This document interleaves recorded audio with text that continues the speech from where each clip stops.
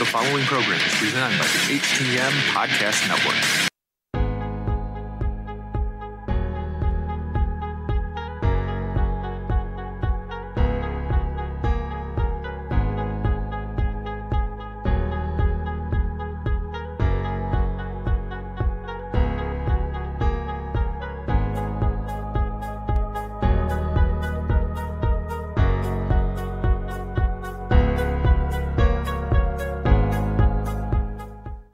Welcome to another episode of Turnbuckle Talk in partnership with thechairshot.com, presented by the Hitting the Marks Podcast Network and in association with NDPW.com. Turnbuckle Talk is sponsored by collarandelbowbrand.com, where you get 10% off when using promo code JKPodcast. Turnbuckle Talk is also partnered with Phoenix at FNXFit.com, where you get 15% off all your health supplements simply by using promo code TBTalkPod. Follow the show on Facebook, Instagram, and Twitter by searching at TB Talk Pod. Listen on Podbean, iTunes, Google Podcasts, Spotify, and everywhere you catch your favorite programs. And now, pro wrestling fanatics, are you ready? Here are your hosts, Mighty Joe Morin and Carl Carafel. That is right, everybody. I am Carl Carafel, and if you take a look on that screen just to my side, we have got Mighty Joe Morin. For those listening to the audio, you'll hear his voice in a moment. And if you take a look down below watching this video, we are joined once again by friend, mentor, and all-around great guy. We are joined by Mr. Ryan K. Bowman. Hey, everybody. It's great to join you guys today, but can you see me? I'm still blind from all those big explosions that went off last night. Well, we will definitely get to that because we will be. You guys know I put my shades on today just for that damn joke. I as soon as I saw them on, I was like, yeah, I knew what was kind of going on there. But yeah, man, it's been kind of a crazy week around here. It's good to be busy. We're doing lots of stuff. You know, we've got more stuff kind of going on tomorrow as well. Kind of we get to we'll mention later on this show. Myself, Ryan, our friends Rick and Jargo, and we sat down with Dr. Tom Pritchard earlier this week. I mean, just man, we're doing quite a bit. It's strangely enough, it's been kind of a busy week in the world of professional wrestling, and we've been dealing with a lot of it. So it's a good kind of busy though. Definitely is a good kind of busy. I mean, I myself, unfortunately, was not able to make the meet with Dr. Tom Pritchard, unfortunately. But I'm glad that at least Mighty Joe was there to be able to give us a little bit of insight, probably at a later time on that experience, which I'm sure was absolutely fantastic. It was definitely something. But other than that, let's start with you, Carl. How have things kind of been going this past week? I know here we've actually been starting to get some warmer weather, and it's maybe spring is finally on its way. But I mean, we didn't really have much of a winter here this year. I don't know what it was like for you guys, but here where I'm at, it's been a relatively. I think I broke out the snowboard maybe twice this year to clear some snow. That's about it.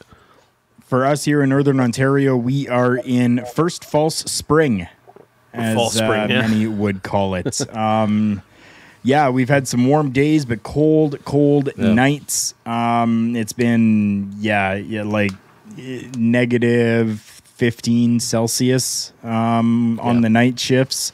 I was doing the day shifts for a majority of the week, so I got a little bit of that sunshine, but still, even then, it was still cold because there was lots of wind that was happening, so that kind of sucked. But other than that, hey, I'm still alive, I'm still kicking, and I'm still here to do Turnbuckle Talk. Absolutely. All right, as well, let's kind of get to our first talk before we get to kind of the main reason why we're here. We're going to talk about EW Revolution, but I thought to kind of kick things off here, something that kind of flew below my radar, I'm sure maybe for you guys it did as well. Davey Boy Smith Jr. looks like he has signed a deal with the WWE. I mean, it's on the Wikipedia profile. It's on some of the places, but it's one of these things where it was kind of like a really covert kind of thing that's happened here. I want to pick your brain on this, Ryan. Do you have any kind of information about this? If this is even kind of confirmed at this point, because it's one of those things where like it's like it happened, but it was like very hush hush. Maybe WWE doesn't feel like Harry Smith is that big of a high-profile person, so they didn't promote it that much. But to me, seeing his work in MLW and what really pretty much all over the world, I think he's got the potential to be, a star. It's hard to say that anytime someone signed with WWE, particularly because you just never know how they're going to be pushed. But, I mean, he's got the size, he's got the skill, obviously, he's got the pedigree. I mean, there's no doubt about that. I don't know, Carl. What do you think? I mean, as a fellow Canadian or a fellow, I shouldn't say. Well, I don't know if Harry's actually from Canada, but I know he was trained in Canada. Good question. But as a guy that worked in the ring, what do you think his potential is? I think the potential that he has is the world. To be honest with you, going into the WWE right now, hopefully they put him down in NXT. I shouldn't say down, but I hope they use him in NXT. Yeah. I think for him, at least, to be able to build up that name a little bit more. I mean, everybody knows the name Davey Boy Smith, right? So to be able to build that name just a little bit more and kind of put his own personality onto it, it would be beneficial for him to be going through NXT and, making his way all the way to the top, winning that NXT championship, and then at some later time, making his way over to a Raw or a SmackDown from there. So I think beneficially for him and character-wise, NXT is the best spot for him to go, and hopefully that's where they're going to put him. Do you think it's better for him to go by the name Harry Smith or to use Davey Boy Smith Jr. as his name? Because a lot of people have said maybe that wouldn't be a good idea. Davey Boy Smith was loved by the fans, so I say why not? I mean, he is the junior. He is his son. So why not use it? I think it's perfectly fine for him to use Davey Boy Smith Jr. because that's who he is. That's who he is. And, Bob Orton started out that way. He was Bob Orton Jr. for a long time, and then he just dropped the junior. There's a lot of guys that have kind of, even Ted DiBiase, who was adopted by his father. I believe he went by Mike DiBiase Jr. for a while and eventually, dropped that moniker. So I totally understand it. I think at the end of the day, Harry's going to stand on his own. He's got the talent, whether it's with WWE or he ends up being a star in Japan or in AEW. I mean, I think anybody, who isn't blind, as I just pretended to be earlier when we came on the show, anybody who can he passes the eye test, as we always say. Yes. Well, you had mentioned Japan, Ryan, and honestly, that's where I kind of expected him to kind of go, because I mean, his most recent stint, I guess, would have been in MLW and a little bit in All Japan. But, I mean, been relatively quiet in the meantime. I just wonder how he fits into WWE. I don't know why I couldn't say the three letters today. Whether it be Raw, SmackDown, or NXT, I'm concerned of where he actually fits in there. That's my only thing, because I don't know. It feels strange. Like for me, it almost feels as though that this may sound a little strange, but maybe we're getting him in because maybe we're looking to induct his dad into the Hall of Fame and they want him to be part of the company for when they go and do it. I'm wondering if maybe it's just something that kind of simple. I'd agree with that, actually. I think that's probably something that they're looking at. I mean, we've all seen where they've brought people in just to induct him, like with Sting, just with Kurt Angle, where pretty much they didn't have much for the actual guy as a performer, but they wanted to have that Hall of Fame moment. Well, obviously, Davey Boy Smith can't have his Hall of Fame moment because he's unfortunately passed on. So maybe they want to bring him in just so, like you said, Joe, like he can give the speech and get the big applause and, and put his dad in, and then he'll be kind of, and I hate to use the word token because that sounds so bad, but, maybe he's a token guy in WWE. Who knows? I hope not, because he certainly has the potential to be something special. Yeah. Because I personally think it'll be a relatively short stay, and then coming out of WrestleMania after, if they do a Hall of Fame thing this year, which I imagine that I guess they would kind of have to at this point, that from there, it's, like I said, it's probably just a short-term deal, and I see him hopping right back to New Japan to get in there, to get involved with the G1 and possibly Wrestle Kingdom and all that. That's kind of what I'm anticipating. It's just a short stint to get his dad to the Hall of Fame, which I mean is obviously probably in most people's opinions sorely overdue to get his dad into the Hall of Fame. So I definitely hope that is not the case, to be perfectly frank with you. They could have Harry Smith or Davey Boy Smith Jr., whatever you want to call him. They could have him come in and do whatever is needed for Hall of Fame. People will be able to 100% recognize who that is. Oh, yeah. They'll know. Yeah.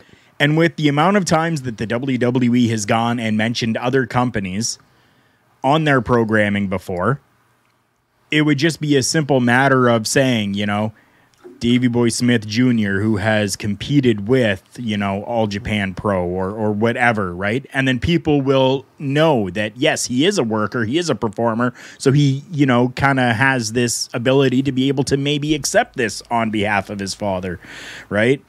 So it doesn't matter if they do bring him in for a short stint, for this reason. Mm-hmm. If that's what it is, I think that's the wrong reason. 100% the wrong reason to do it, because he is talented. Mm-hmm. He's as talented as his father. He definitely 100% is. And they really should not use him, but they really should have him as a competitor and not just a stepping stone for Hall of Fame. Yeah. Well, time will tell. We'll see what actually happens. I would definitely agree with you that maybe NXT, I think, would be kind of the most kind of fertile kind of place for him to be. I think go to Raw and SmackDown and he'll maybe be reminded why he left the last time. So I think that's likely the best place for him to be, because then I think he would feel not too hampered there. So I would recommend NXT, or maybe just sit tight, do the Hall of Fame thing, and then go spread your wings elsewhere. Like I said, New Japan I think is going to be probably my favorite place for him to go. But like I said, time will tell, and we'll see what happens. But the next thing we want to get to here, guys, is kind of the main reason why we're here this weekend. This show has been kind of the buzz since it's kind of happened. We're talking AEW Revolution, but before we kind of break down some of the main kind of stuff here, I'll start with you, Carl. Just general impressions of the show overall. I'm going to run through a quick little list of things here. So, sure. AEW, your pay-per-views don't need to be so long. You have a 2-hour show. I agree on that one. You can do a 2.5-hour program, and you're perfectly fine doing 2.5 hours, because I feel as though I would have got my money's worth in 2.5 hours. Yep. Along with that, now, a lot of these matches just went too long. Too long with a bunch of these matches, unfortunately. And my third big thing from this, and I'm not going to get to the huge thing that the whole world is abuzz about right now. The third thing, stop with the 1,000 multiple time false finishes. Please. Yes. We need to stop with False all of these false finishes. I love AEW. I really do. I'm a big fan of All Elite Wrestling. I have been since it started and came out. It's been something that has been a secondary program for me to watch, as opposed to watching WWE or something from a little bit smaller like Ring of Honor or Impact Wrestling. It gives me the option to watch something else. But they need to kind of get away from this real hokey type of stuff, and especially with all the false finishes and way too long matches. That's my quick little negative rant on that show last night. The show itself, don't get me wrong, was actually pretty good. Yeah. I mean, I don't want to say that it was a bad show, because it really wasn't. I was entertained for the most part, but there were times where I started feeling as though I was slipping away from it because of those issues that I just spoke about. Yeah, for sure. For myself, before I hand it off to you, Ryan, kind of the same deal. The length. I mean, we were just about 10 minutes shy of being 4 hours. I mean, that's like WrestleMania length. You know, we don't need to kind of go that long because honestly, I started to feel a little burnt out. Just look at the match run times. First match just under 15 minutes. Next one 18 minutes. Next one was actually the longest match of the night, almost just shy of 30 minutes. 15 minutes, 14 minutes, 24 minutes, 13 minutes, 25 minutes. Like every match, it's like exhausting. The 30-minute one, though, you can't really fault that too much because that was like a battle royal, Royal Rumble for sure. like type of situation. So yeah, that I can kind of understand. One of my kind of main nitpicks, believe it or not, was actually that tag team match. I guess just the way that they kind of shot that finish with the camera angle. I mean, for those who kind of pay attention, that the Young Bucks, that Meltzer driver already looks kind of sketchy to begin with, but just the way that they shot that finish, it looked so bad. It looked so hokey, and there's like no contact made whatsoever. Just for me, it kind of as somebody who really kind of looks at the the intricacies and all the moves in the match, that thing that like it really stood out to me. I was just like, I didn't think that move really looked that bad before, but now it looks bad. Like it looks hokey. And then of course, I mean, we can get to what happened in the main event, but we'll kind of get to that. I don't want to jump the gun too much, but again, kind of overall impressions, good, but too long. I would definitely agree on the length. What about you, Ryan? I thought it was a very good show. A lot of sloppy moments. Yeah. A lot of stuff that left you confused sometimes as a fan, which has become kind of the calling card for AEW now. They will do 90% great and 10% confusing, I guess is the best way to put it. And again, I know, just like you guys, I got up this morning and I already knew from watching the show last night, social media would be cluing in on the finish of the show. Yep. But throughout the body of it, I agree with you guys. I would love for them to do shorter shows. Give me more quality and less quantity is the best way I can put it. Like give me 2.5 hours of really good stuff, and you can save all the hokey horse crap. I'm catching myself there. You can save all the extra, all the ketchup and mustard. You can leave it on the table. Yeah. Just give me the meat. And that's kind of whenever, I just watched this show last night with my wife, and once in a while I can talk her into sitting through a pay-per-view with me. And even at 8:30, 9 o'clock, we're looking at each other thinking, when's this thing going to get over? Yeah. Because we were ready to, we're going to probably go outside and sit on the porch and maybe, make some food or something. You don't want to, I hate to say it like this, but it's the same thing with a full-length feature film. I love a great movie, but I don't always want to sit through one that's 3.5 hours long. Yep. And that's kind of the way that I look at all of these pay-per-views. It's not just AEW. They're not the only ones guilty of it. Yep. It almost seems like they just try to overload the menu too many times. I gotcha.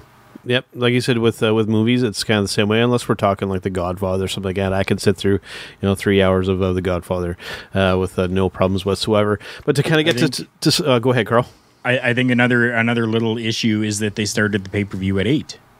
Yeah. Normally, most people are used to a pay-per-view starting at 7. Yeah. Yeah. Right? That's so 7 to 10, people can generally do that. But when it starts getting past 10 o'clock, people start to tune out a little bit more because now it's starting to get a little late and people have got to get up in the morning and they got to go to work and, whatever the situation might be.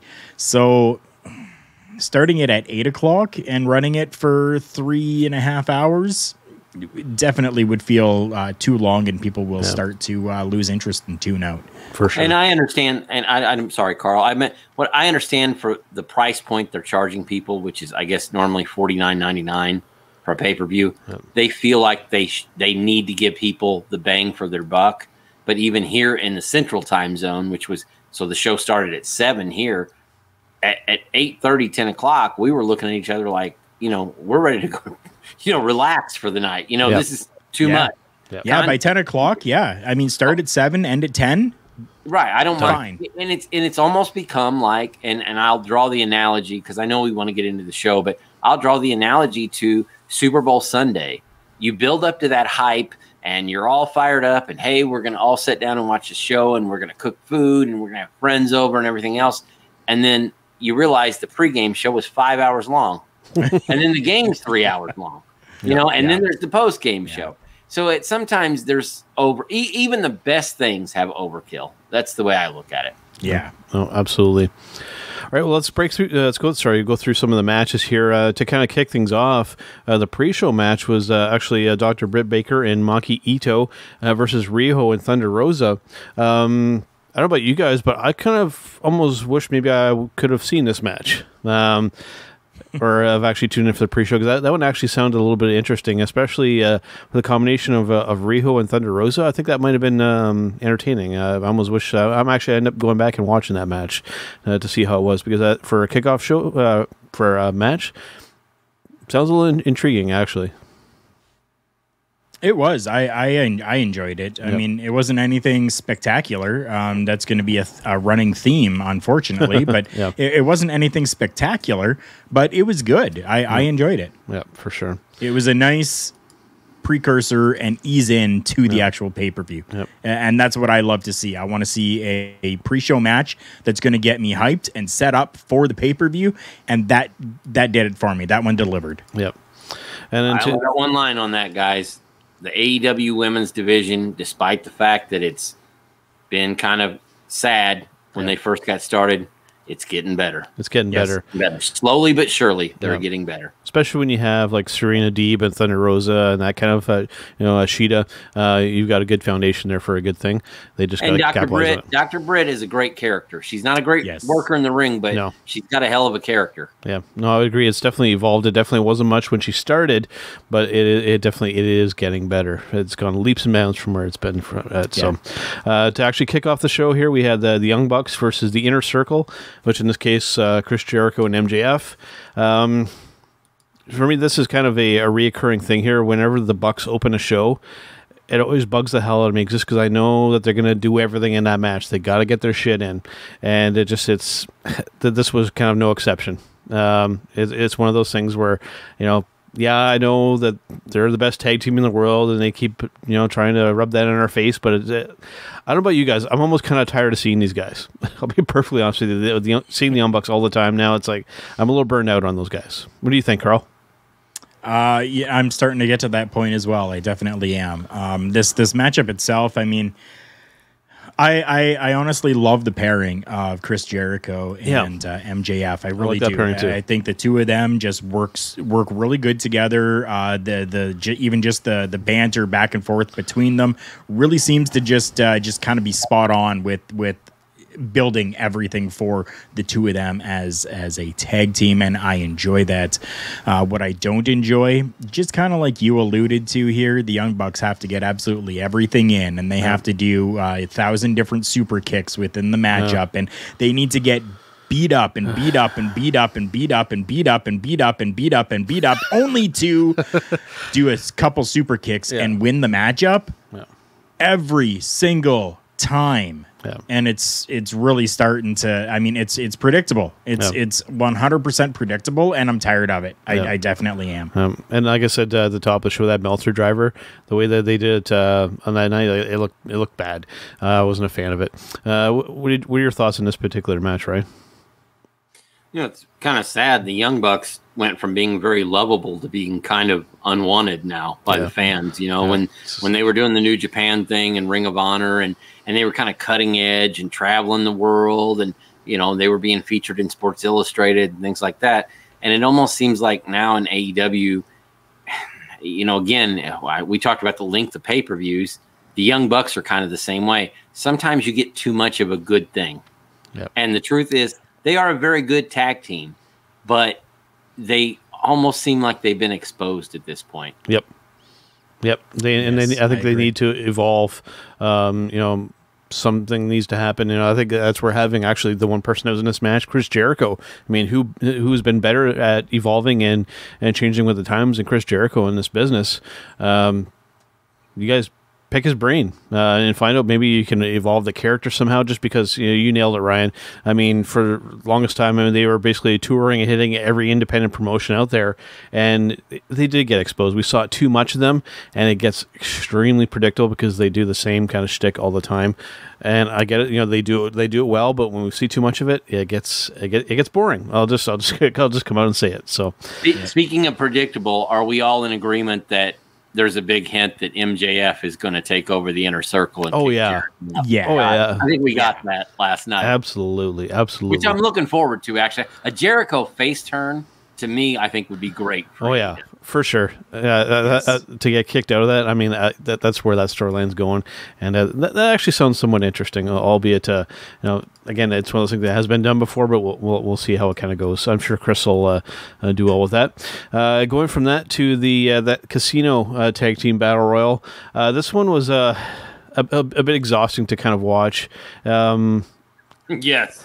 My issue with this kind of match, I mean, I like the personnel kind of involved, but there was one in particular that really stood out to me. Again, I'm somebody who really kind of, almost to a fault, really looks at the minute kind of details. We got people during a match like standing around waiting for stuff to happen, and even the main one, we had Dustin Rhodes at these moments where it's like he's almost kind of like watching what's happening in the ring, and I'm left there going, Dustin, what are you doing? Don't stand there. Go do something. It's stuff like that. It bugged the hell out of me. There's some cool moments in this match, but it was just like too many moving parts. It just felt a little too chaotic for my liking. I mean, I like a good battle royal match. Don't get me wrong, but it I don't know. It felt a little strange to me, this one. The concept was great. I loved the idea of two tag teams, starting out and then another tag team every 90 seconds. I liked that they actually had the timer on the screen to show that, yes, it legitimately is 90 seconds and not a, 50-second WWE one that would happen. So it added a little bit to that for me anyways, because I'm like, you know what? I actually see it's 90 seconds and I know it's going to be another tag team in 90 seconds. Yeah.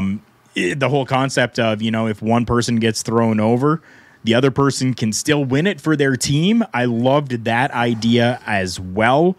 But you're right. It just seemed really chaotic. There seemed to be a lot going on, and then at times there seemed to be nothing going on, and it really felt odd and out of place. I can't even remember who they were saying.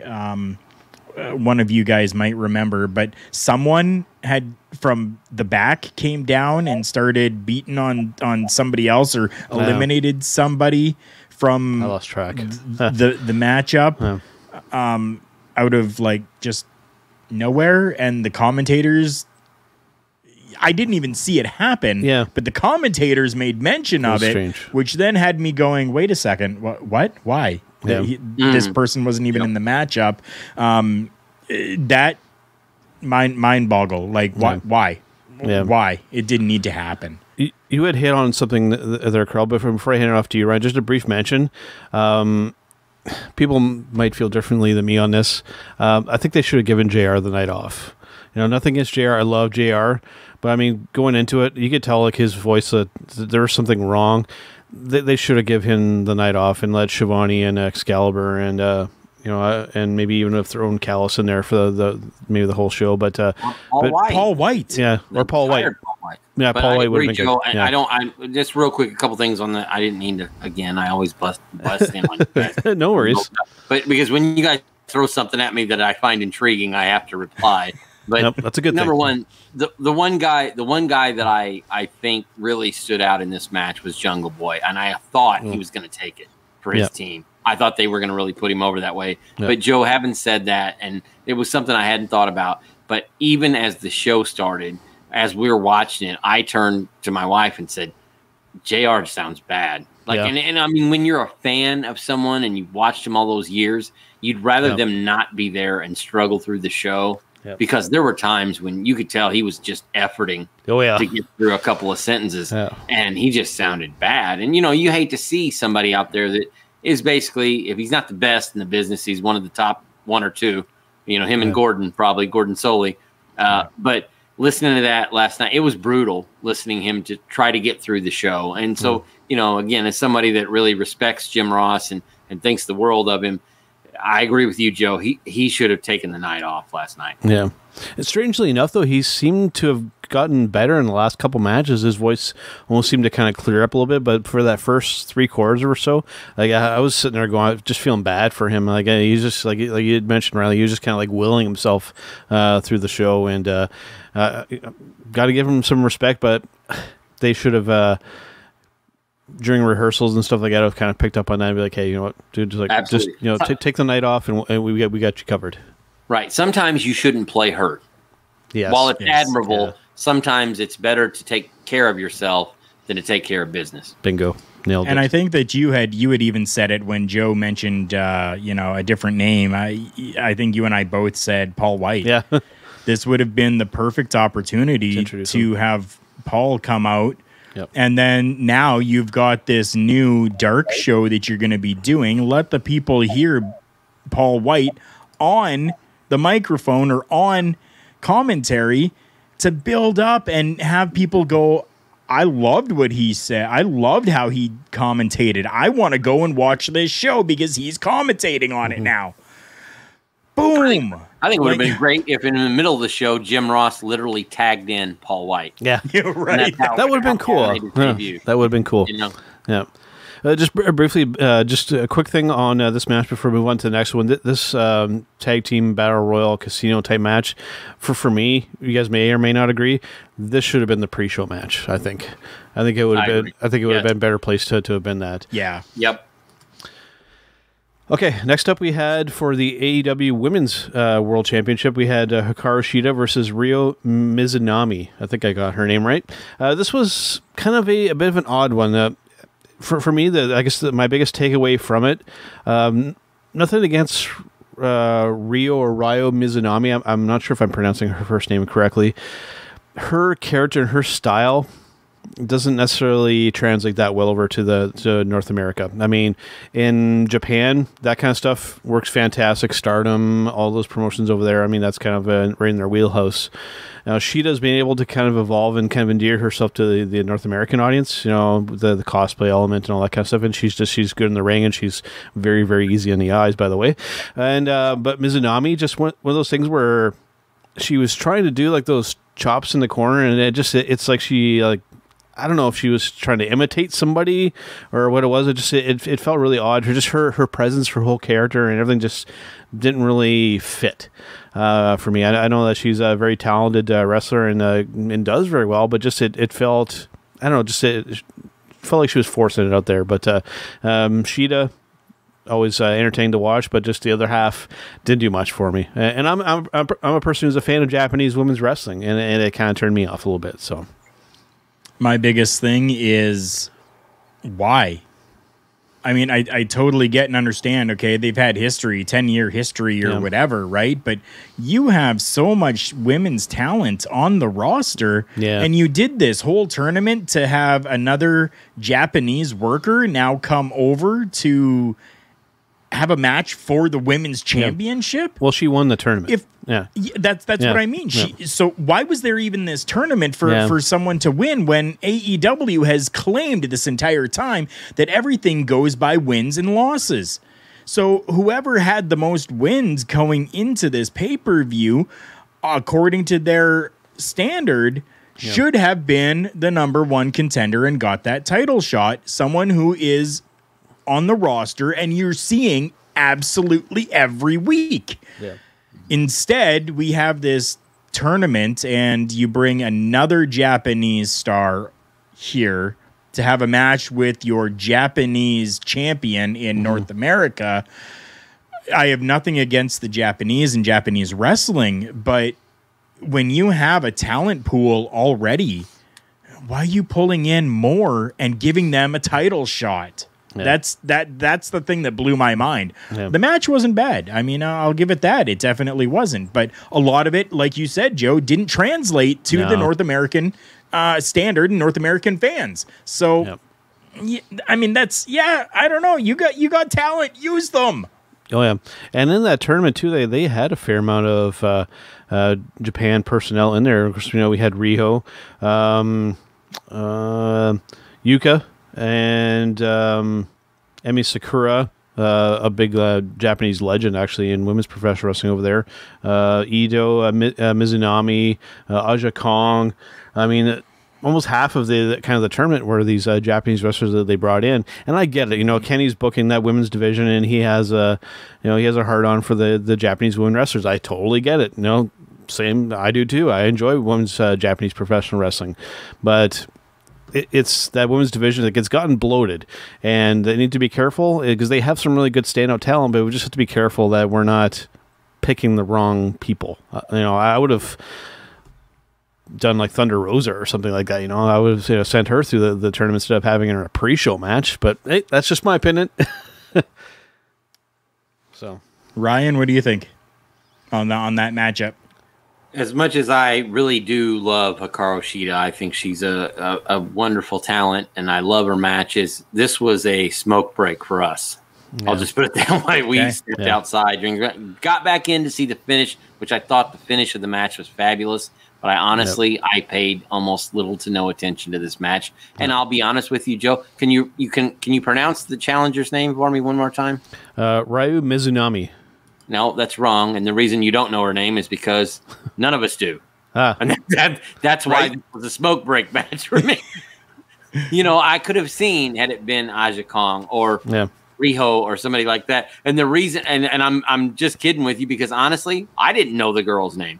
Going into the match, So while I understand that these ladies are big stars in Japan, they're not big stars in America. And to have them in the middle of a card this important, I thought, this might have been an opening match for a pay-per-view or a dark match for a pay-per-view, or maybe a match you don't even put on pay-per-view. And that's just the way that I saw it. Again, nothing against these ladies because they're all great performers, and I understand that they have a great audience overseas, but they don't have that same appeal here in America. I think AEW would be well served. While Shida is an incredible performer, and I think Riho, she just had that great match with Serena Deeb. They need to focus, just like what you said, on AEW homegrown talent, not Yoshi talent that's overseas. I agree 100%. So next up, these next two matches here were ones that were almost kind of like these filler matches for me. I mean, they were okay, but they weren't really, I think, spectacular. We had Miro and Kip Sabian versus the Best Friends, and then Paige and Matt Hardy. I mean, good, solid matches, but for me, just one of those ones where I'm just watching and it's like, okay, good for what they are, but didn't really kind of move anything forward for myself. Nothing standing, nothing that I'll be, looking back fondly in 10 plus years from now. They were just there, and they were what they were. I don't know if you guys would agree with that on that or not. I agree with that fully. I mean, I enjoyed watching, Hangman and Matt. Yeah, good match, but that was a good matchup. I enjoyed it, but nothing memorable coming out of it. I mean, that was it. I mean, the most memorable thing coming out of it was after the matchup when Matt Hardy kind of called his wife or something like that, and is like, "Don't worry, honey, we'll get through this. I know I lost, my first quarter paychecks, but don't worry, we can get through this." And okay, cool. You're sticking with storyline. I get it. That's awesome. But I mean, that's what I remember the most coming out of that matchup. Matt Hardy lost, called up his wife Rebby, and is like, "Oh, don't worry, we'll get through this. It's going to be okay." That's I caution AEW. If you're going to use Rebby at all, be very, very careful because it's very well known that she doesn't have a filter and she speaks her mind. So tread carefully if you're going to use her storyline-wise, please.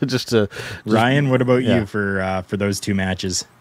Well, I was happy to see Hangman. I'm a big Hangman Adam Page fan, so I mean, and I think he's one of those guys that I don't know what happened. Just a year or so ago, I thought he was going to be an AEW World Champion. Now he's kind of more in the middle of the card and all that stuff. But as far as Matt Hardy is concerned, I miss Broken Matt. I don't like Big Money Matt. I like Broken Matt Hardy. I'm hoping that this whole I lost all my money angle is leading to him being broken once again. But Joe, I will agree with what you said. Some of these matches here in the middle of the card, it just seemed like blush. It just seemed like an appetizer to the rest of the show. Even this match, and again with two guys I really like, it didn't blow my hair back. I'll put it that way. Yep. So next up, we had they were calling Face of the Revolution ladder match for a future shot at the AEW TNT Championship match, which involved Scorpio Sky, Cody Rhodes, Pentagon, Lance Archer, Max Caster, and a debuting Ethan Page. Now, I have no issue with the actual match itself. Right, the match was fine.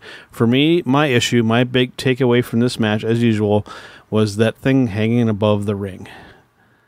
This company just cannot avoid taking shots at WWE when they can. That friggin' brass ring hanging above the ring, these guys, they just can't help themselves. They have to get a shot in there. For me, that it almost kind of overshadowed the match itself, honestly. The fact that a literal brass ring hanging above the ring. I mean, okay, guys, but I mean, just again, you're still poking and prodding, and I keep cautioning them to not do that, and they keep doing it. So it is what it is. I like the match itself, but just that thing hanging above the ring almost kind of ruined it for me. Somebody online called it a golden hemorrhoid pillow. Yeah.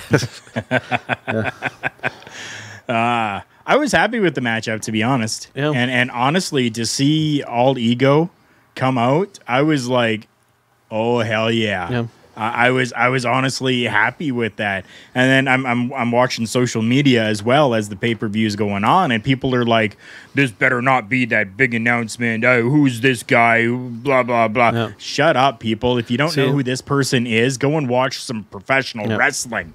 Get your head out of the WWE's ass and watch some professional wrestling. Because if you did, you would know who All Ego is. That's you would know. You definitely would. And did he not look like $1 million? Oh, he looked good. Yeah. He looked good. I mean, let's be honest. He still had a little baby fat a few years ago. Yeah. And now he's ripped. To the gills. And I actually messaged him this morning because I've interviewed Ethan a couple times. Great. First of all, he's a great person, so he's easy to root for.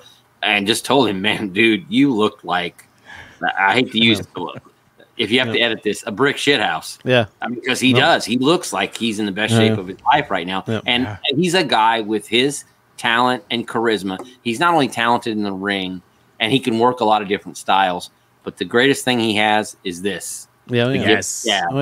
And I think that's what's going to make him a star for AEW. I was totally happy to see him pop up. And again, it's not just based on personal experiences that I've had with him, but also just the fact that, I watched this guy, and anytime you see a young guy that just seems to be climbing those different rungs in the ladder, and then they get that big pop, they get that big debut. That was to me the highlight personally of that match. And for us, kind of in that pro wrestling bubble, especially because we venture outside of WWE. I appreciate it. I like the debut. Now, putting myself in the shoes of somebody, like you had just mentioned, Carl, somebody who's just a WWE viewer, or somebody that's a new viewer, or somebody that's a casual viewer, I totally understand them going, who? And that better not be the big debut. I get that mindset from that person who's not us, right? So I like the debut, but I could see some people going, oh, okay. I mean, it was good, but I don't know who he is. I mean, that definitely must have had that reaction outside of people like us, right? So, it definitely did. Yeah. Isn't Ethan from you guys' backyard anyway? I believe so. Ontario? I know he's Canadian, but I think that he's from up around. I believe so. Yeah. The southern Ontario area. So that's an extra reason to root for him. For sure. Yeah, definitely. Sure. Yeah. I mean, I've never had the opportunity to meet him. I've never had the opportunity to talk with him, interview, nothing like that. I just have seen his body of work over the years, and I've been a fan of his work, and that's why I popped so hard to see All Ego, and I love that name, All Ego, Ethan Page. I freaking love it because he can back it up. And especially, like you said, Ryan, on the mic, he can back it up. So for those of you who don't know or have not heard anything from him. So all these people that keep on saying MJF is so good on the mic, MJF is great on the mic. Okay, so now MJF has a running contender in Ethan Page, because I can guarantee you he can keep up with the best of them on that microphone. 100%, I put it out there. Carl, imagine a feud between MJF and Ethan Page. That'd be interesting, right? Almost that would go back and forth. That would be great. God, that would be awesome. And and just looking it up while you guys were talking, I did look up his profile here, and he actually is from Stony Creek, Ontario. I've actually lived in Stony Creek and worked in Stony Creek. So yeah, that's not too far. He's actually done some stuff here in Brantford as well, where I'm located. So yeah, pretty cool. So yeah, like I said, I had no issue with the match itself. My real issue was just with that prop hanging above the ring. That kind of rubbed me the wrong way, as these little jabs that they do all the time kind of bug me. Even with the just briefly on Paul White too, because it came out too, that I guess Vince contacted him. It was like the first one that said, I see that you're doing this and good luck and all that kind of stuff. And him saying, and Paul saying, "Oh, there's no bad blood," but then again, you come out with a shirt that says "No BS" on it.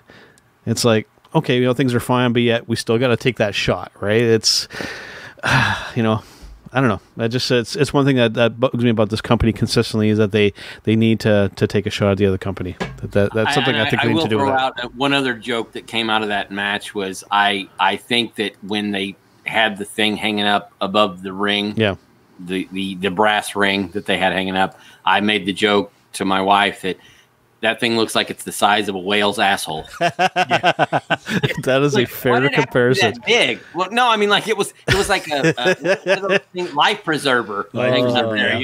That's funny. Yeah, that's terrible. Like it was probably one of the worst props I've ever seen in pro wrestling. That was a good one. I didn't even think of that. I guess it was, I believe, before this next match where we saw the big debut, the big signee, the big intro, Christian Cage. I mean, I like the signing. I think a lot of us kind of predicted it. I thought the segment itself was very underwhelming, though. Like it's like you didn't even have the guy talk. Like he just came in to the music. It sounded very TNA-ish, by the way, his theme from Impact. But I mean, you didn't even get the man a microphone. I like the debut, but I felt so underwhelmed by it. I was just like, I think a lot of us saw it coming to this, so that didn't help. But just the segment itself, just like it's like the bottom just kind of fell out of it. I felt almost sad kind of coming out of it. I don't know. Carl, who did you think it was going to be? I thought it was going to be Kurt Angle.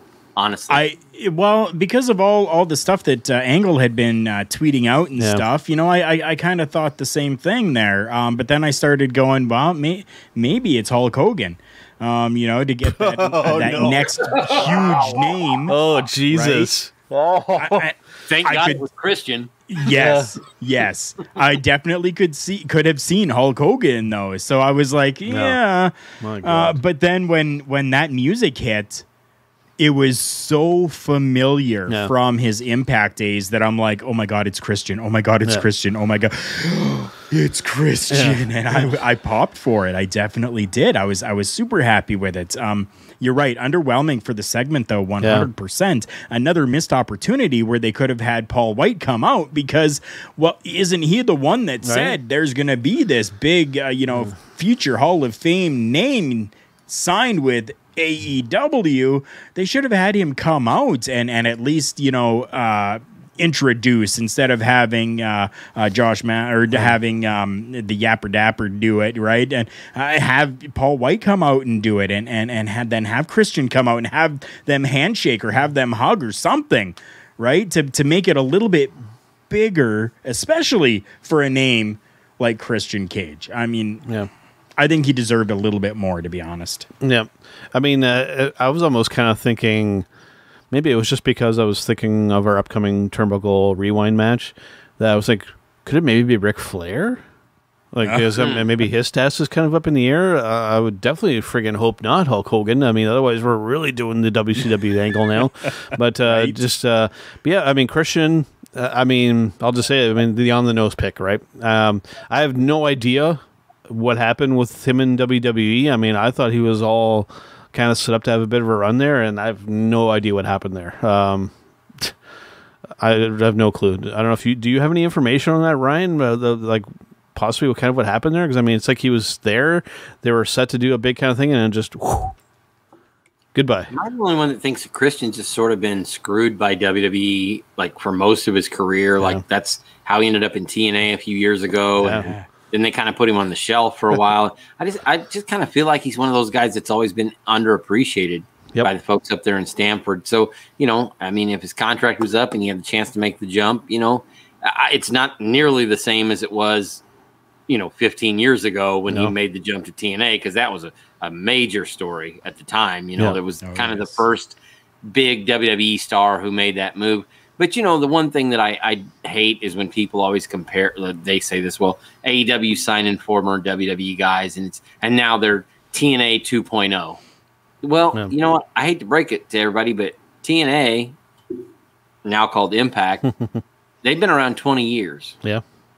So they must be doing something right. I mean, whether you necessarily love their product or some of the tactics they've tried, they're still in business right now. Yep. And a lot of wrestling companies can't say that. That is very, very true. So, I mean, if AEW, yes, do I really necessarily think it's a great idea to sign a bunch of aging guys that – unless they're there to put over young talent, they almost serve no purpose, quite frankly. Yeah. I mean that. Like guys like Paul White, if he can get on the microphone and put over the next big man, maybe even have a match with Lance Archer or somebody like that, or Wardlow, whoever is the guy they choose, then that's fine. I have no problem with them signing guys who are in their 40s and 50s as long as you use them right.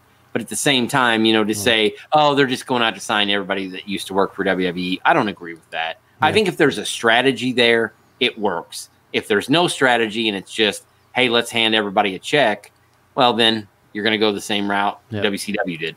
Yep. So next up, we had the big street fight with Darby Allin and Sting versus Team Taz, which was Brian Cage and Ricky Starks. This was an odd one for me because they went with this cinematic approach, and I guess maybe because it was getting to the point of the night where it's like, okay, I just want to get to the main event and I want to kind of get out of here. So it's not so much that I slept on this match; it's that I was just eager to kind of get through it. And I mean, these cinematic matches I have never really been that fond of necessarily, but I just kind of wanted to just get to the next match. That's how I felt about it. I was super happy with this matchup, to be honest with you. I loved the cinematic way that everything was done, that everything was shot. I loved the lights in the back shining through with kind of silhouette-ish type of, all of the cinematography of it was done pretty damn well. And it gave us more Sting. Yeah. So this is something that they could have done over a period of a week's time and got, through everything and given Sting more opportunity to do work in the ring, quote unquote ring, because it was a street fight. It happened all over this abandoned warehouse type of situation. So for that, I loved it because I got to see Sting do more than we would have seen if it had been at Daly's place. Sting would have been in there, done a couple Stinger splashes, and then done a Scorpion Death drop, Scorpion Death lock, and then that probably would have been about it, right? So for me, I was very much so happy with it. And I get much so. And I get the approach too, with Sting, they want to kind of protect him too. So I think, going the cinematic approach, the right move. Again, for me, just, like we had hinted at earlier in the show here that, this was a long show and I was just getting to the point. It's like, okay, I just want to get to this main event and I want to kind of get out of here. And unfortunately, this match is just a casualty. It's I'm sure, if I look back on it and just kind of just watch it by itself, probably a great match. But I was kind of getting a little burned out on the show at this point. I do have to say that coffin drop, I loved it. Oof. That coffin drop spot, I loved it. That move scares the hell out of me every time he does it. It's just, man. Guys, Ryan, what are your thoughts on that? All I would say about it is, I love seeing Sting back in action, and I'm a huge fan of Darby Allin. I love Brian Cage; he's a cool dude. Everything. Everybody involved in the match, I'm a big fan of. But am I the only one that's kind of now at this point? Okay, we've seen these movie matinee style matches that you're just sort of like, okay, we've seen it now. I'm done. You know, some of it, and don't get me wrong, and Carl, I'll agree completely with what you said. The way it was shot was wonderful. They did a wonderful job with it. I love seeing all these guys together, but at the same time, some of the movie style matches now at this point, I'm just kind of through with them. Yeah. I was the same way when I saw that they had started with it. I definitely was, because we've seen AEW do this a lot. We've seen WWE has really started to do this as well, you know, with like the AJ Undertaker match that happened. That was all cinematography done, right? But this one, I don't know, for whatever reason, this one for me just kind of felt different. And I kind of enjoyed this one more. And I went into it going, great, another cinematography style matchup. Okay, all right. But then as the match happened and started to progress, and I really started to go, hey, that's different than what they've normally done. Hey, that was cool. Ooh, I love how they shot that scene. And, you know, so I was able to really get more involved because of how different it was from all the other ones that were done. But you're right. There's a lot of them that are happening. And, you know, most of the time it's kind of, okay, great. And you know, as much as I have always been loyal to the folks that I know at Impact and everything else, they've done some really silly crap. Oh, yeah. In terms of the cinematic stuff. So I think at some point you get Wrestle House. Yeah. Karate Man. And murdering people in right? is another part of it. Maybe I wouldn't do, you know, but at the same time, you know, I understand the necessity to do it right now, but I just think, again, and I go back to that same thing that you and I just said earlier, Joe, less is more. You know, more quality, less quantity. Absolutely. You know, and that's just the way I see it. And some of this stuff, and then I also realize that Sting can't really get in the ring and work he's not going to get in there and work a 20-minute match anymore because he's not physically capable to. And those are the limitations he has at 61 years old. Yeah. There's nothing wrong with that. No. But, you know, I don't know. The movie matches, to me, I could take a break from them. You know, I pass the popcorn to somebody else because I don't really want to watch it. But I will agree with what Carl said. The spot when Darby, you know, did the coffin drop was sweet. I have to admit, I popped hard for that. Yeah, that was something. All right, time to address the elephant in the room, the match that has the internet wrestling community buzzing like crazy. You know, let's just kind of address that right off the hop here. The finish to this match has got to be like one of the more polarizing things that I've seen in quite a while. I mean, I've heard people say that, you know, this ranks up there like blunder-wise, like right with Shockmaster. And it's hard to disagree with that. I mean, just it's given everything, like just the way that this was kind of set up, and even I guess they kind of even consulted the person, the innovator of this match, and then to finish off, like really we set off sparklers and a couple really very mute explosions, and then we have Eddie Kingston, and don't get me wrong, I love Eddie Kingston, but man, he like oversold the hell of that. And I get that's just Eddie being the professional. He didn't necessarily expect it to kind of go that way, and he wanted to kind of really sell the moment. But just man, it was like I said to Carl before we started recording, it was like having like a really great bowl of ice cream, and then getting to the end of it, and there was like a big pile of crap in the bottom of the bowl. That's how I kind of felt about this. You know, the match was great, but the ending just like like damn it, guys, you had something really great, and then you like missed it. Oh, that's how I felt. Much more filthy analogy for it. Yeah. Okay, I will put it to you like this. I love the match. Don't get me wrong, I love the match itself. The whole match was great. But that ending, like, God damn it. Like, yeah. And here's the way I would put it. And Carl, I'll throw this to you after I'm done. But it's almost like you meet this really good-looking girl. And she's beautiful and adorable, and she's sweet and nice, and you guys have so much in common, and you date for a while, and then finally, when that night of magic happens, you find out she's a dead leg. Yeah. And it ruins everything. Yep. She could be the greatest girl in the world, but the one thing you're going to remember about her is that she sucks in bed. Yeah. That's truthfully, I mean, that was the way that I looked at that match, and really that whole show. It was like you kind of just dry humped us and then left us hanging at the end. And that that was I mean, as much I love AEW, I love the people that were involved in that match. I thought Kenny and Mox just tore it down. Oh yeah. And then to have it go out like that with a whimper, it was just, like I said, I felt like I got dry humped. Yep. I'll be honest with you. What are your thoughts on this, Carl? So, I don't know if that is the actual way that was supposed to end. Or was this something that went wrong? Okay. So if this is something that went wrong, then God damn it, people. Yeah. It's live television. Mistakes happen. We can't just call cut and reset and go and try this again. No. It's live television. Yep. And I believe that is not the way that it was supposed to happen because of the way that Eddie sold it. Mm-hmm. So Eddie sold it like it was supposed to be the real explosion and thing that happened. Yep. And I almost feel as though that we were supposed to get, yes, stuff coming like the sparklers that came out. It's definitely that was supposed to happen.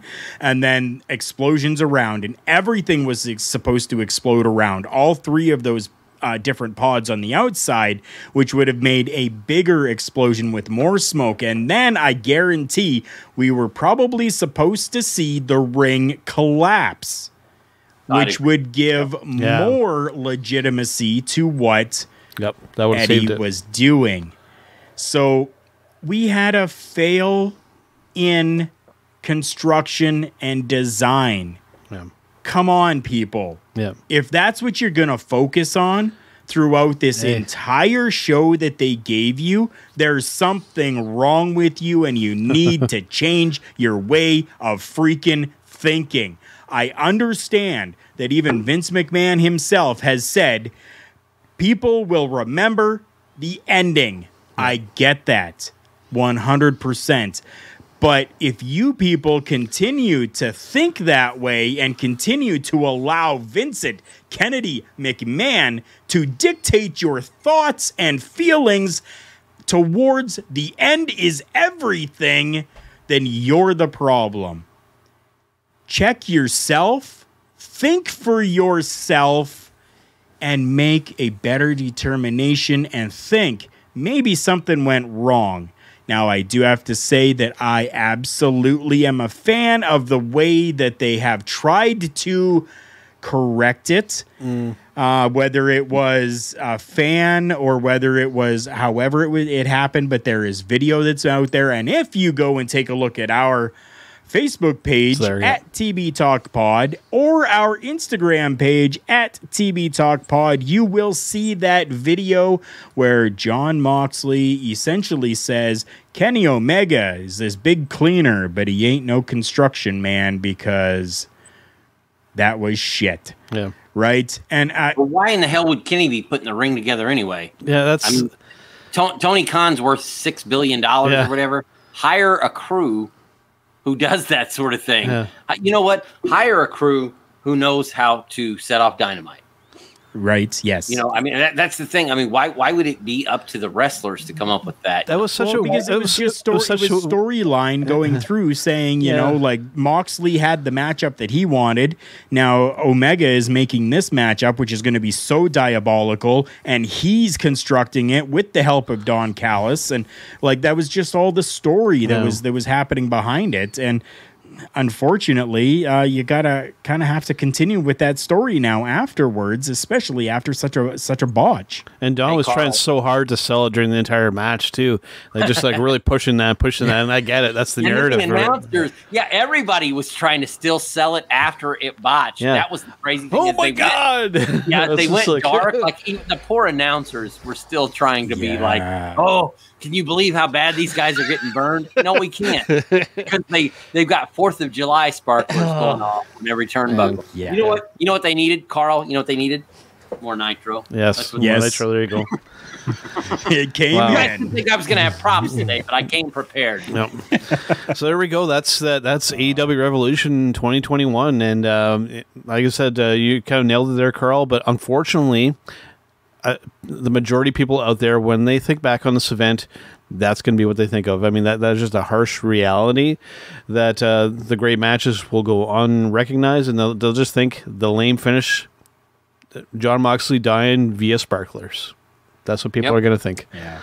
Most people will remember the time they got fired from a job more than the time they got hired. That's correct. Yeah. It's always that disappointing finish to things that always leaves the bad taste in your mouth going away. And unfortunately, this, again, and I, just to wrap it up on my side of things, I thought this was a tremendous pay-per-view until those last few minutes. Yeah. And they killed it in those last few minutes. They destroyed it in those last few minutes. Unfortunately, they didn't destroy the ring. Yeah. Yeah. So, just because we are running a little bit long, I just want to hit on this last topic before. I think we'll kind of skip our breaking news because we did cover a lot on the show already. But just a quick hit here. Essentially, WWE saying that they're going to basically fine you for doing thigh slaps. Now, strangely enough, probably Carl especially, you're probably expecting me to react a certain way on this, but I'm actually okay with this, with the banning of thigh slaps. And this stems largely from the conversation that myself, Ryan, Rick, Jargo, and everybody, when we talked to Mr. Tom Pritchard, because he actually kind of hinted at this, that it has become very much overused, and the fact that not everything sounds like a punch to the face or a kick or a drop kick to the face doesn't sound like a slap. So You know what? I'm actually okay with this, because a drop kick shouldn't sound like that. When you kick somebody in the face, it doesn't sound like a slap. It just doesn't. And it's something that has kind of bugged me for a little while. So you know what? I'd actually like to see this even become something not just WWE. That the fact that I think that if you're going to actually slap somebody, make it sound like a slap. But I mean, it's something that has honestly become very much overused. I'll throw this over to you, Ryan, and what are your thoughts on this? And then over to Carl after that. I'd actually, probably because he's a trained worker, I'd more than likely throw it over to Carl. Sure. But, Carl, I think KW, back in the day, probably when you got trained, guys didn't do that, but they would make that sound with their mouth. That sound when they were throwing punches, so it would accentuate the sound, and maybe slap, like Bobby Eaton or some of the guys, or Arn Anderson could throw punches and kind of slap their own arm as they were throwing them, but it wasn't over the top and exaggerated. The leg slap thing has gotten to the point where it's almost ridiculous now. It's like all the time. Right? Yeah, and I think don't you think old school, or I hate using that term, old school, but the traditional wrestling way is that you're trying to hide how much you're accentuating the moves you're doing, and now the guys are just the leg slap thing. It's like so obvious. I'm kind of with Joe. I'm in agreement. For one of the few times I'm in agreement with WWE, is that I think I would just let the leg slap thing go. And the question I have, and I'll throw out my opinion, then I'll leave it out to you guys, is how hard is it going to be for some of these kids that have trained for 10 years in wrestling, and every match they're slapping their leg? How hard is it going to be for them to break that habit? Yeah, very difficult. It's going to be very hard. Yep, very difficult. Because when you train a certain way, and that's embedded into your brain, and that's what you remember, right? So, I mean, for them, it's going to be super hard. I know I'll speak from just my experience here super quick, because Joe said he wants to forego the breaking news, but I want to hit just two quick, very, very quick little things for that. But when we would throw a slap, we would cup our hand so that it would make that sound when actually hitting. So the sound would be accentuated when you cupped your hand. Throwing a punch, a little bit of a different story, right? The fist is not clenched, but it's open a little bit. So when we threw a punch, we would kind of, as we're coming around, we would just kind of bring our hand up, make it look like we're trying to put more force into it, and we would just kind of hit our shoulder or something a little bit, just to kind of get that little bit of an oomph in there. And it would kind of give a little bit of that noise. But it wasn't always like making sure that you're doing that, or slapping your thigh. When I was being trained, I was taught the foot stomp. is a super effective thing, especially when you're throwing a punch. You can do a subtle foot stomp when you're doing a kick. You got somebody in the corner. You're doing a stomp in the corner. A subtle little foot stomp goes a super long way because of the way the ring is designed and how it sounds. So it accentuates that. I see a lot of the workers and the younger workers slapping their thigh when they're doing a kick, slapping their thigh when they're throwing a haymaker and different. You don't need to. Yeah. You don't need to, because at some point somebody's gonna throw that haymaker and make a really great sound with it on the other person, and it's just gonna blow that up even more, because then people are gonna be like, oh my god, he actually freaking hit him. Right? Guys back around here used to call it the stomp and spew, where they would stomp their foot on the ring and they would do that sound. Right. Whatever kind of noise they could make with their mouth. I never saw guys slapping their legs until I don't know, 15, 20 years ago, maybe early 2000s, something like that. Yeah, 100%. Yeah, that was sound. So we'll see how that kind of goes forward. Honestly, it's something that I'd like to see maybe just restricted to maybe the super kick. Because I mean, you're already kind of in the midst of doing that motion. But other than that, stop slapping your thighs, guys. We get it. We get it. That's right. No graphic for the breaking news, but I just want to run through two things super quickly. First off, I want to tell everybody how awesome Drew McIntyre is. He actually gifted a custom WWE Championship title to the Scottish Premiership champions, Rangers FC, for their championship win. Nice. Super fantastic. He did that on his own with custom side plates. Good for Drew McIntyre. Second piece of quick breaking news: Jim Ross has actually been interviewed for an upcoming episode of The Dark Side of the Ring, and this one is going to be covering the plane ride from hell. Wow. So there we go. Another little insight into another episode that's going to be happening for Dark Side of the Ring. I am absolutely stoked for this new third season of Dark Side of the Ring. There we go. There's my two quick breaking news that I wanted to make sure we got in. Cool. All right, let us go to our match of the week.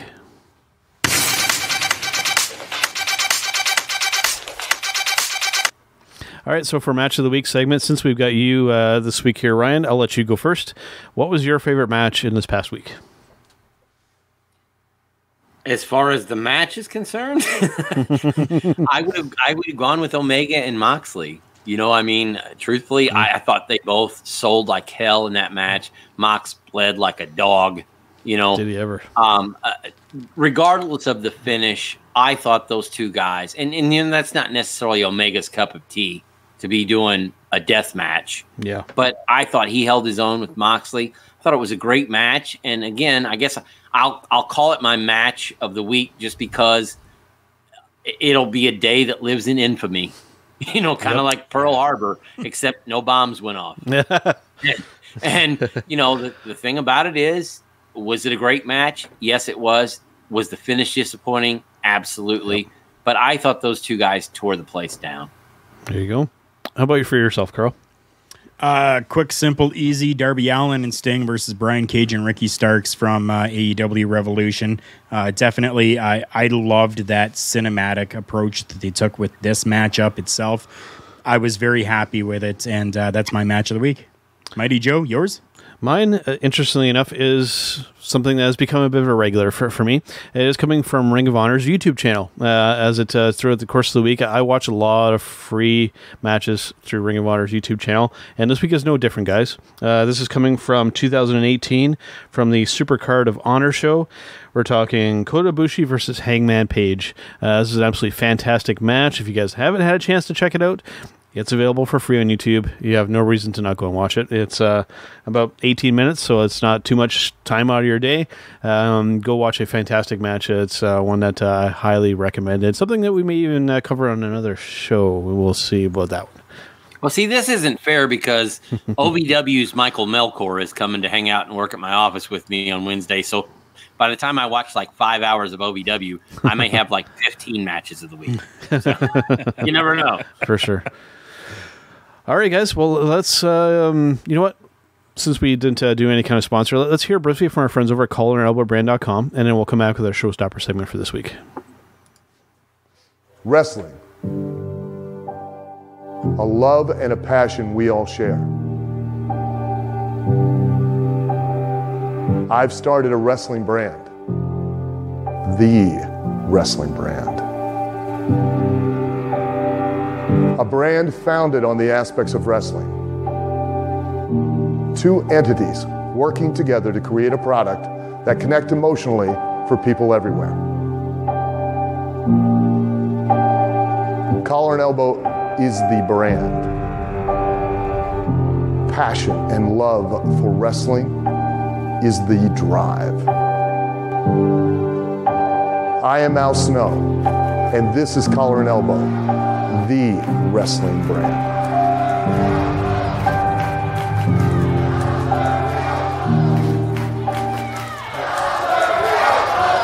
The dictionary defines hero as a person who is admired or idealized for courage, outstanding achievements, or noble qualities. Being a hero in life is far more than words printed on a page.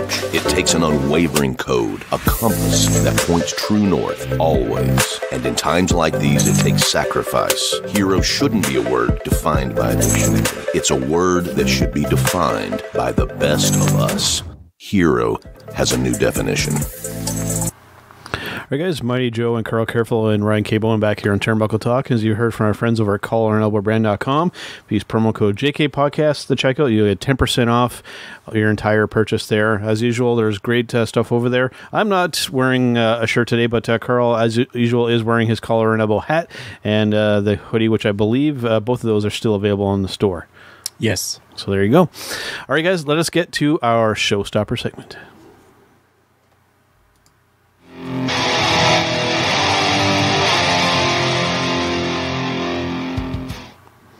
All right, for this week's showstopper segment, I thought it's a relatively easy one. I think that we can go around the table here, and we're just going to go around and give our picks for most underrated male and female wrestlers of all time.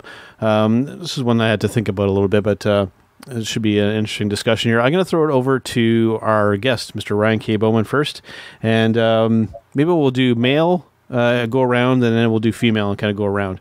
Or we can just give both of our picks however we want to do it. Oh my gosh, you guys are putting me on the spot. Honestly, I'll be straightforward. And even though he's considered one of the greatest performers in the ring of all time, you know what? I always thought Kurt Hennig should have had a real run as the world champ, as that heel, kind of snotty world champion. Whether it was in the NWA or WWF at the time, he was just always a guy that I thought, and I know he had a run in AWA as the world champion, about a year, I think, in the AWA as the world champion until he lost to Jerry Lawler. But I always thought Kurt Hennig was one of those guys, and I'll tell you what, and I'm going to go 1 and 1A. The other guy that I think has always been underrated was Dean Malenko. I mean, just truly, if the best wrestler in the world was the guy who drew the most money, then Dean Malenko would have headlined every pay-per-view in the world because he was that good. Yeah. So those are two guys. I guess I was always a mark for the technical wrestlers when I was a kid, and those two always stuck out to me as just being fantastic. Do you have a pick on the women's side? Misty Blue Sims. Google her. She was fantastic. I like the name. Never, ever got a shot in the big time, but she wrestled in a lot of the NWA territories. One of the most underrated female performers ever. And also, and see, now you guys are going to make me have to do a top 5. That's okay. Malaya Hosaka would be on that list as well. Another performer who, unfortunately, in those days, and I'm probably going to have this conversation with Dr. Tom tomorrow in the morning when we talk. But in those days, female wrestling was not like it is now. Now we have 2 or 3 matches in primetime national TV with women featured.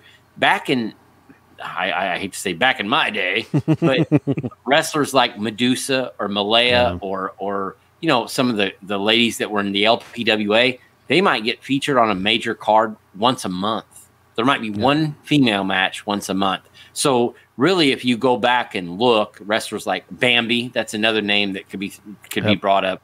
You know, a lot of those ladies really scrapped for theirs in the 80s and 90s, and they did not get the respect they deserved. Yep. What about you, Carl? Favorite pick for male and female underrated of all time? All right. Well, you had asked for a top 5 from each, so I'll just run through the 5 that I have for underrated male wrestlers. You asked for 5. I will give you those. Test. Billy Kidman, Norman Smiley, William Regal, and Alex Wright. So there are my Alex is 5. a good pick. That's a good pick. Alex Wright is a great pick. Oh my God. And he played that German character, and coming from a little bit of a German heritage background, I was like, yeah, that is my guy. 100%. That is my guy. Wait, hold on, Carl. You didn't put yourself on that list? No, I didn't. Oh, no. You're highly underrated. I appreciate the kind words. I do have to correct myself. You did not ask for top 5. No, but you can if you want to. Yeah. I picked 5 anyways. Yeah. So for my female wrestlers, I have got Dana Brooke, Brooke Tessmacher, or Brooke Adams, Serena Deeb, Molly Holly, and Gail Kim. Oh, interesting. For me, I have it narrowed down to just one pick for each one, but I can probably think of some more. For me, for male wrestlers, actually, I have the same pick as Ryan, actually. Mr. Perfect, I thought was somebody who could have been... It almost doesn't feel fair to say so much more because, I mean, he was already fantastic. He was perfect, for lack of a better term.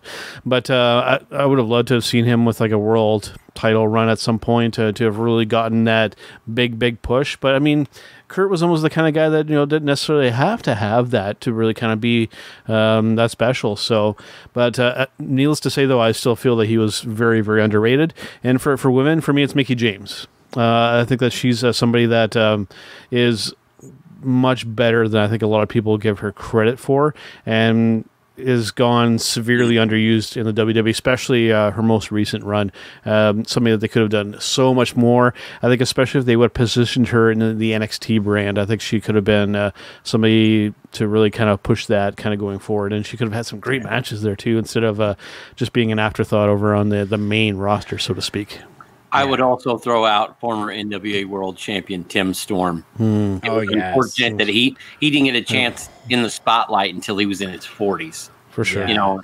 And that guy not only is just quality as a human being, but he was quality as a champion. And he was the guy that kind of helped carry that title into the Billy Corgan era with the National Wrestling Alliance. So just absolutely, if you guys ever get the chance to meet him, shake his hand. He is truly a gentleman, one of the best guys, one of the greatest ambassadors pro wrestling could ever ask for. So definitely an underrated guy. For sure. Yes. I would love to. Yeah. Oh, and I mean, God, I would love to. I mean, we could probably blow through like a big long list, but I hate to Adam kind of Pearce, another guy, very. That's a great example. Who never got the spotlight whenever he was in his prime, and now he's being featured on TV every week. Yeah, for sure. But the scrap iron that I knew back in the day, he could go in the ring. Yeah. And unfortunately, that was an era when the NWA title wasn't in the prominence that it has now or it had before. There were a few, 10 or 15 really dark years for that belt. But there were a lot of guys like Blue Demon and Adam and Tim Storm that held that title proudly, and they did it justice. Yeah, for sure. Frankly. So they deserve a nod. And if you're not following Adam Pearce, go and follow Adam Pearce, because he is now putting out there onto his Facebook, his YouTube, everything, old matches that he has done to kind of get people familiarized a little bit more with what he has actually done in the ring. And some of these matches, Tim Storm versus Adam Pearce, one of them that he just recently put out there for everybody to watch. Amazing. Amazing. For sure. And I think you can make an argument for gentleman that we mentioned earlier in the program, Christian. I think is somebody that could definitely fall into that category as well. I think we alluded to that earlier. So somebody that was you could make an argument for being underrated. Go ahead, Ryan. I got one more. Sure. One guy, and you guys will have to go back to the 80s for this, but a guy that kind of, he was there for a while in Texas and Mid-South, Hollywood John Tatum. one of the great bad guys in the history of wrestling, who just sort of at a certain point, he used to be, I don't know if he was married to Missy Hyatt or if they were just dating, but they traveled together a lot during the 80s. And John Tatum is another guy that was just a great, great heel that for some reason or another never, just like Iceman King Parsons, another guy from Texas, never really made that jump to the big time. Yep. Yep, I would agree. And one other brief one that I'll mention too. I mean, this is something we could probably go forever on, but we might have to do a whole show on this. to make a mention. To our friend Miss Kim Artlip, who was on our show recently. Her favorite wrestler of all time, I think, is somebody that is sorely underrated, believe it or not, is Stan Hansen. Somebody that people, if you're not aware of who he is, just go watch the matches. I mean, absolutely freaking amazing. So Stan was the man. A half-blind lariat. Oh yeah, devastating. Devastating. All right, guys. Well, that about wraps up here for this week. But before we go, Ryan, what do you got going on over at Sportskeeda these days? Just got done. We just dropped the first clip from my interview with Impact World Champion Rich Swann. I've got the full-length story coming out. Got my column, The Power of the Pin. I'm not going to tell anybody what it's about because I think this one's going to be a good one. Check me out over at sportskeeda.com. Follow me on Twitter at Ryan K. Bowman. Follow me on Facebook at Ryan K. Bowman. And always follow me when I get to hang out with my friends Joe and Carl on Turnbuckle Talk. Absolutely. Carl, what do you want to plug in promo before we head out for today? Plug and promo today, just as we had during our commercial, collarandelbowbrand.com. Go and check them out. They've got clearance sale going on right now. Make sure you go and take advantage of that clearance sale. Use promo code JKPodcast at the checkout. You're going to get 10% off the already clearanced pricing. Go and check them out at collarandelbowbrand.com. We can't forget about our friends over at Phoenix as well, fnxfit.com. Great supplements over there for whatever you were looking for, whether it's a testosterone boost, whether it is super greens, whether it's protein powder, you name it, they got it over there. Plus some amazing workout gear as well for you to go and feel comfortable while you're working out. Go and check them out, fnxfit.com. Use our promo code TBTalkPod. You're going to get 15% off your entire order. That's with our friends over at fnxfit.com. Can I go ahead and mention our show tomorrow this time? Yeah, for sure. And just a brief disclaimer, I am not slowly turning into a ghost. Just the sun is shining bright through the window just above my studio here. So just for people worried for my safety and see me kind of bleaching out here, it's just the sun. I'm not slowly turning into something different. So make sure that you are checking out lovewrestling.ca. This Thursday is going to drop our next episode of Turnbuckle Rewind. And people, I am excited for this because this is my favorite of all the times. We are going to be looking at I'm Sorry, I Love You. The matchup between Ric Flair and Shawn Michaels, my two favorite competitors, male competitors of all time in a final matchup with so much emotion. It is going to be off the chain. I am super excited for this, but definitely go to lovewrestling.ca. So much great programming over there, including Turnbuckle Rewind, and you can follow all of their social media. All the links are available there at lovewrestling.ca. And Joe, before you sign off, I just want to give some advice out to both of you. Yes. Joe, Mighty Joe. Yes. Get a spray tan. Carl, shave that beard, you dirty hippie. I'm just kidding. I love you both. We'll see. I'm just giving both of you crap. Yeah. If I do get a can of spray tan, I'll have to apply it while we're live on the air. Just to... If Papa Bear didn't give us any crap, we'd be worried. Hey, Joe, if you're going to spray tan live, we can put it on Patreon and maybe make right. $2. There we go. On that note, everybody, it's been a fun episode. We'll see you guys on the next one.